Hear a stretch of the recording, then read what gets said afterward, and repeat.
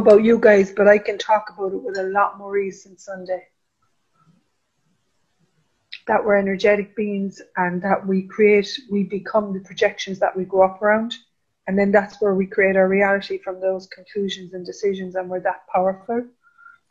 And then what the SOP is about is literally destroying and uncreating every destructive point of view you have that doesn't allow you to have peace and ease with money.